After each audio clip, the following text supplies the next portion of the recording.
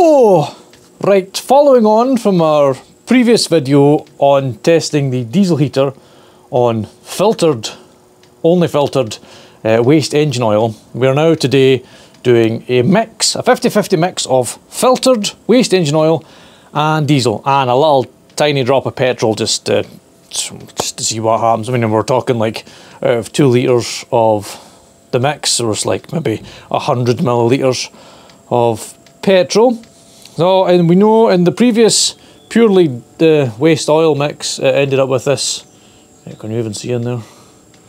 Yeah, that mess in there. Yeah, that's what happened on purely waste engine oil. It clogged up the heater. So in the background, it's starting up on the 50-50 mix of waste and diesel. It's lighting in the background as we speak. And once it's lit, we will start the tuning process using the gas analyzer. Let me just start screen recorder and fire up the afterburner's controls just now. It's running, so let's see. It's igniting. It is igniting, splendid. Now, body temperature's coming up, good, so it is lit, that's a good start. What we want as well is the gas analyzer.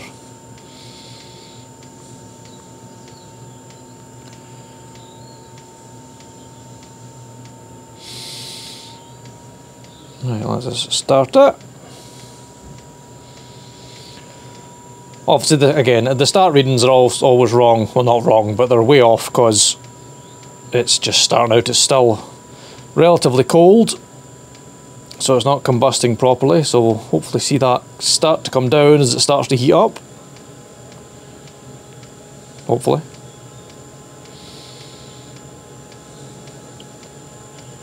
I'd like to start to see it come down now. There we go. We're getting better combustion now, so that'll drop away.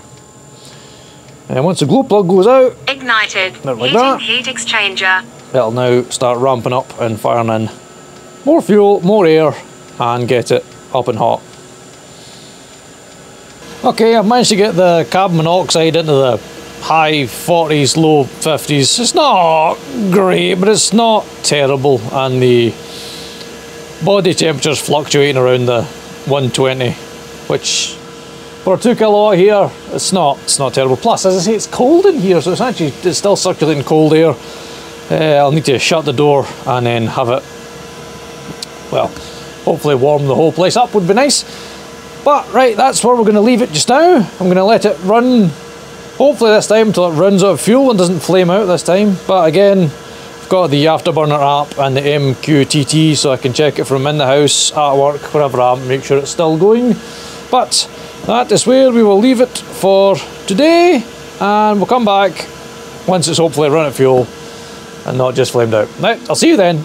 Okay, well, that was it running on a mixture of 50-50 oil and diesel, and it has flamed out because it has run out of fuel, which is my fault because it only ran 1.5 litres through, because I've managed to get the pickup, I've hooked over one of these holes and it's not actually sitting down to the very bottom of the fuel, and I looked in there and it's basically just dangly touching the very top of the diesel. So what's happened is it's just sucked air, and whatever's left in the pipe is just stuff that's ran back down from when it flamed out.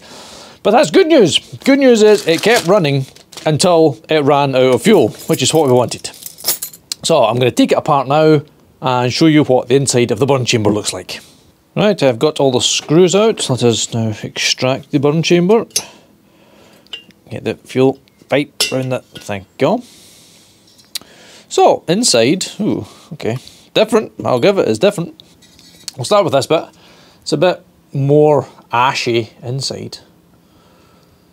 Not as wet looking, shall we say, not as black carbon, but a little bit more white, that concretey looking bit. And as for the burn chamber, so this one is, well, it's still clogged. I mean, it was still running, obviously, when it stopped. When it was running when it stopped, yeah, that's exactly how it works. And it's still got a build-up of deposit on the inside. Not as much on the, you know, the outer rim. but it's got a bit of spattering as well. But to be fair, that might have just been from welding. But inside, it definitely has. So I don't know how much longer that would have actually run before it stopped. So I think for the second part of this experiment, so because I've got 2 burn chambers left, what I would like to do, so being as this has run out of fuel rather than getting clogged and stopping, what I'll do is put this burn chamber back in exactly as it is, tip the fuel up and get the standpipe sitting in the rest of the fuel, and we'll just run it again and see if it runs till it runs out of fuel or runs till it clogs up the inside of in there. That's what we'll do. That seems a fairer test. We'll run it till it either runs out or it clogs that one up again. So put all this back together, start it running again, and then I'll come back once it's either clogged up or has run out of fuel. Okay, it's another day, and good news, the heater has flamed out, and it's flamed out because it is absolutely run out of fuel again, which is good. It's not clogged up, it's managed to run itself out of fuel. Splendid. So, for the next part of my experiment, we're going to leave that burn chamber in the heater just now. And due to us having access to such a wide variety of very clever people out there, lots of different people watch your channels, one of them happens to be, for the profession, they tune things, well, they tune fuel burning heaters, be it industrial, etc, etc, for a living. So I asked them for some numbers for perhaps burning waste oil, and I have those numbers, not on this phone, on my other phone. So I'm going to look at them and then set up the, the gas analyzer outside, and we'll come back in and then we will tune it to what will hopefully be a much better burn, and then we'll like half fill this tank full of a diesel oil mix, and then we're just going to let it run, and I'll come back hopefully again once it's either flamed out or has run out of fuel. Okay, so I refilled the tank, or put 4 litres of the waste oil diesel mix, and tried to relight the heater on the same burn chamber we used previously. That had gone through 4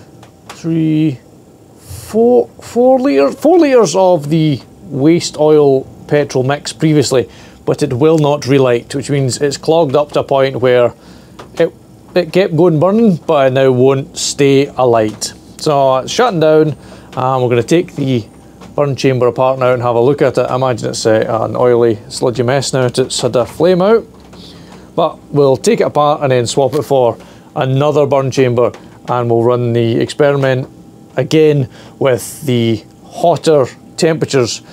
So according to numbers the nice gentleman sent me, I'm aiming for 5% oxygen, and if I can get less than 100 parts per million of carbon monoxide, I'm doing well. So I'm going to swap this over and I'll show you what the burn chamber looks like inside. Right, I need to put my gloves on because it's still hot. Let's take out the burn chamber. Little bash in there, not terrible. And again, it's just a bit clogged up. You can see in there, let me get you over the camera.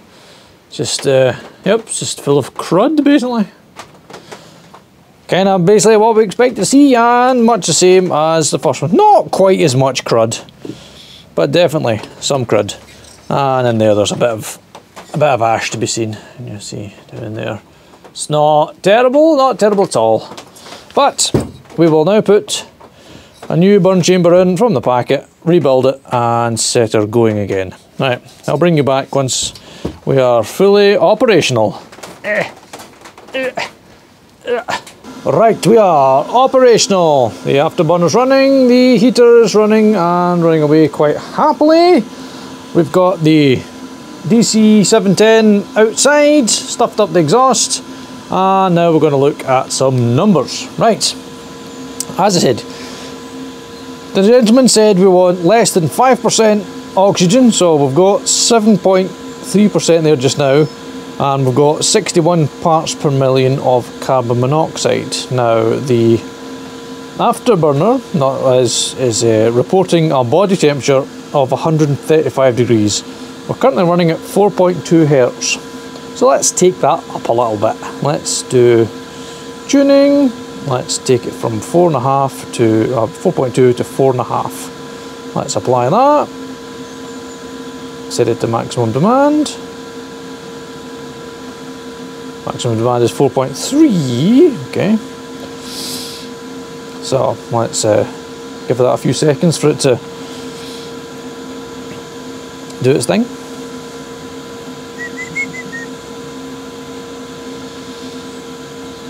Right, O2 is coming down. BPM's coming up.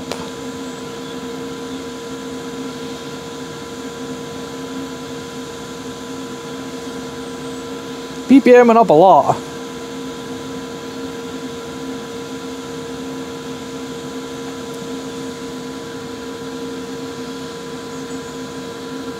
Flow error.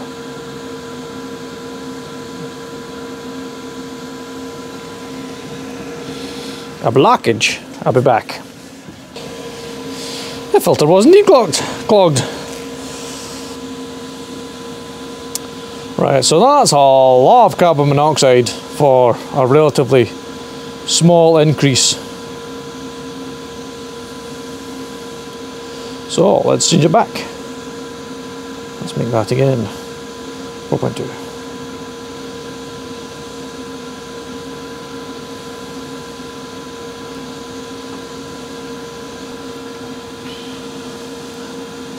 Let's see if that gets better or worse.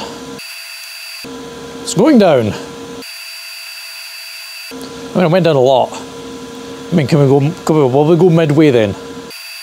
Will we put it to 4.3? 3. The other 3. And then once it settles itself out. Okay, let's hold it there then. 6.5% O2 and 120 to 30 parts per million, and a body temperature of 144 degrees, which is lovely and hot. Perfect. So we will now leave that to run until it either runs out of fuel or it clogs up.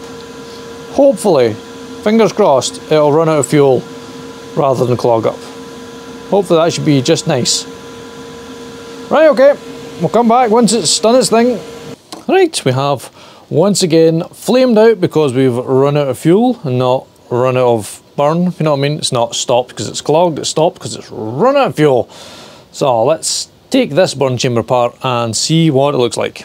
Well, that doesn't look great either. That looks like a horrible sludgy burnt mess. It might be also a little bit oily wet because I squeezed the fuel line when I was taking the fuel off, but I'm not sure that would account for the amount of wetness that is in there. As always, the atomizer screen always looks really nice on them. I don't know if you can see down there, it's still nice and clean. There's no, it's not bad in there, it's always in there. That's the worst bit. Same as inside the actual heat exchanger itself, it's a little bit ashy. It's not terrible. In there's okay, but that's not the bit that clogs the heater up. And there's a fair amount of ash in there. I wonder if you would hit that with a hammer from outside, it would knock off and then you could juggle it along until it falls out the exhaust. But let me empty that out. A little pile. I mean, it's not terrible, but the burn chamber is not pretty. That is definitely. I'd be surprised if that started up again on itself. Right, so that's 3 burn chambers. So that's this one is 50/50 and a tuned burn for maximum temperature output at the point just before it crosses into going stratospheric carbon monoxide. This one is 50/50, running at a normal amount of carbon monoxide output, you know, like a or maybe a 30 to a 40, because I couldn't actually get it to go any less than that.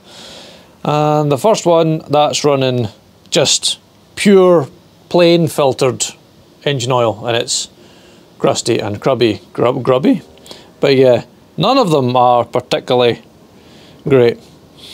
So it looks like it's one of those things that if you start it running, it'll run until it clogs up.